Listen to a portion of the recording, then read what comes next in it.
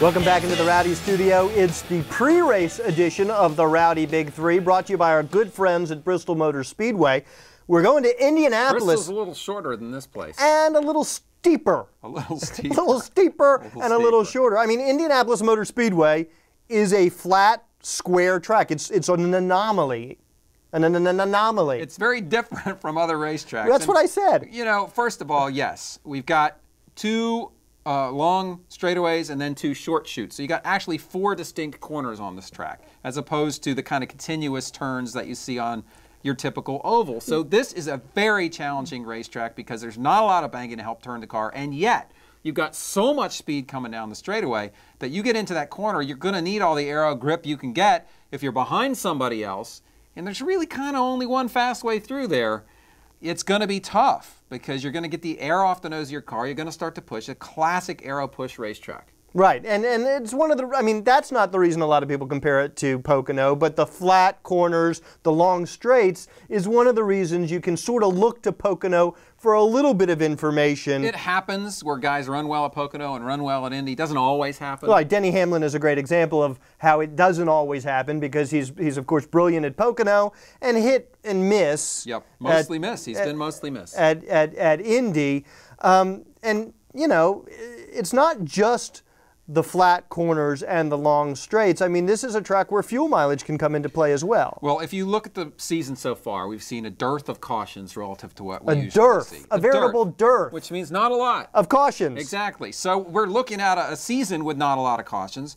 We're looking at a racetrack where track position is really important. It's tough to pass. I think you're going to see some long green flag runs here, and if the cautions do fall just right, fuel mileage could very, very easily come into play here. I think the chances are 50-50 that it matters a lot. Right, right. So, and because of that, pit strategy could come into play. Do you try to pit early? Do you take 2 tires? Do you take 4 tires? Do you do a you go back to splash Denny and Hamlin go? and you think about what tire strategy did to him at New Hampshire. I don't think they'll make that same mistake again. Ever. But this is going to be a race where that kind of call is going to be very, very important. So even if it's not fuel mileage, it could very well be what kind of calls do you make on pit road. Now, in terms of drivers, there are 3 guys who have average finishes of 10th or better at this racetrack. Of course, the top 2 are going to be Tony Stewart, Jeff Gordon, but Kevin Harvick, who's won here, also has a very good average finish. If you look at those guys, I think Tony Stewart is a little bit more consistent from year to year here. Both Tony Stewart and Jeff Gordon. And Tony Stewart's running better than those other guys. Absolutely. Now, what's interesting is Jeff Gordon and Tony Stewart both have only finished outside of the top 10 at this racetrack 4 times in their entire careers. Which means they've got a great feel. And that's why I go, you know, you mentioned Tony Stewart. I do think he's obviously the guy to make the favorite in this race. But you go back to Jeff Gordon, you think about the speeding penalty at Pocono. And you think about the speed he's been able to show a little bit lately.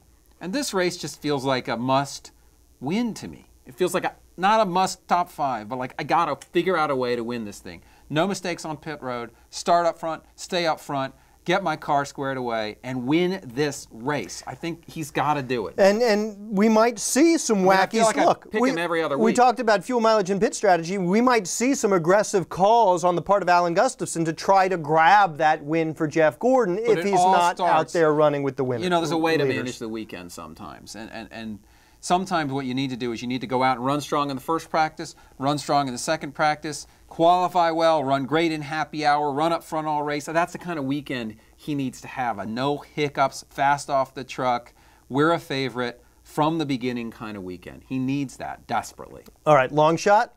Matt Kenseth finished 5th here last year, led 10 laps. Yep. Wouldn't necessarily consider him a favorite, but might be a longer shot. Might be a good long shot pick. Joey Logano. He won Pocono, right? Okay, longer shot still. Regan Smith. New crew chief. Todd Barrier. That's nice. Tom, Stephen, thanks for watching, and thanks to Bristol for helping us out.